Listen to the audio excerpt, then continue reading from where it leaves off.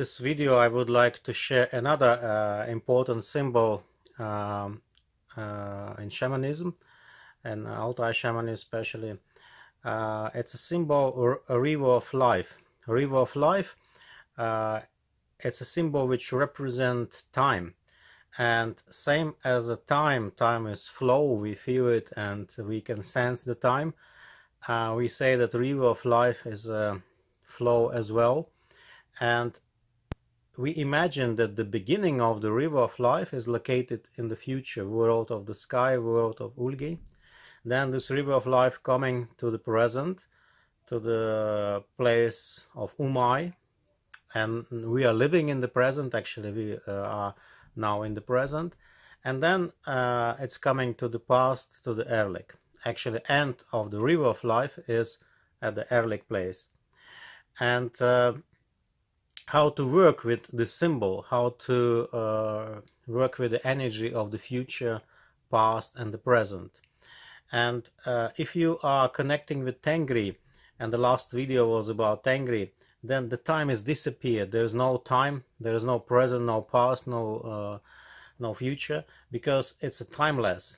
All happen in the same time. But we are living in the place where those three times exist: future, past and the present. And very important to work with both three of them. Important to work with the future, important to work with the past and with the present. How to imagine that, how to imagine this river of life and how to sense the river of life. We say that in front of us is a future because we're always going to the future. Behind us, actually our back, it's our past. Behind us is a past. And what is in you, what happened with you now, it's a present. And as I already said, that river of life starts from the future, from the sky, and then going to the past, to the Erlik. And it's mean the stream of the river of life going this way, going through you, and everything what happened become your history, your past. And every moment a river of life bring you some situations, and those situations can be neutral, can be positive, can be negative, can be very negative. And when the situation is neutral, it's very easy go through you.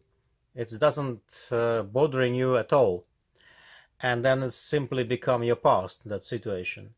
But when the situation is positive, it's also go through you. It's a little bit make you up with energy, you feel good, you feel well, and then it's also become your history, your past.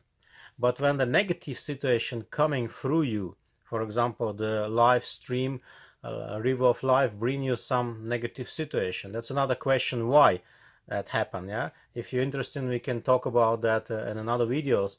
Why the life bring you negative situation? Of course, it's based on karma, based on your previous lives and many other things. And then negative coming through you, very often it's very difficult to let it go.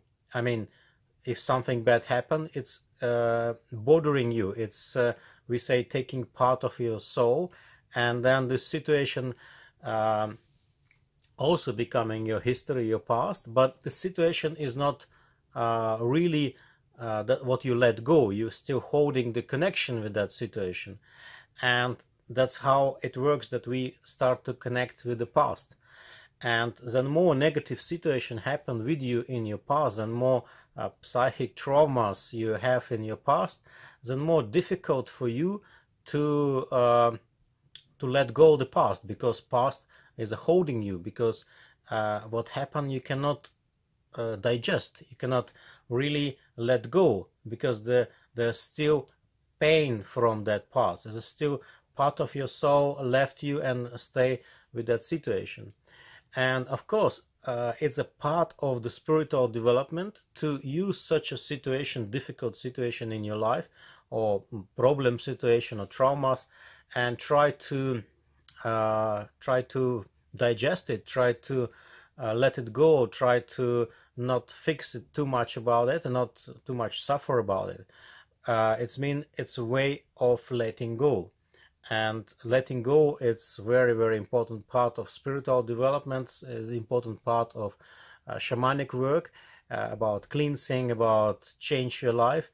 And of course, we're all different and we have different lessons in our life, but anyway, we have to learn to let go. And we all have difficulties in our life stream, or you can say river of life, and a river of life brings us difficulties constantly, and we need to learn how to handle them. And handle them, it means learning to let go. Again, in front of you it's a future, behind you is a past. What is in you is a present, and you can sense the stream of river of life every moment, and every moment something coming. Like now you get this video, you watch that, you experience that, and it's also become your experience.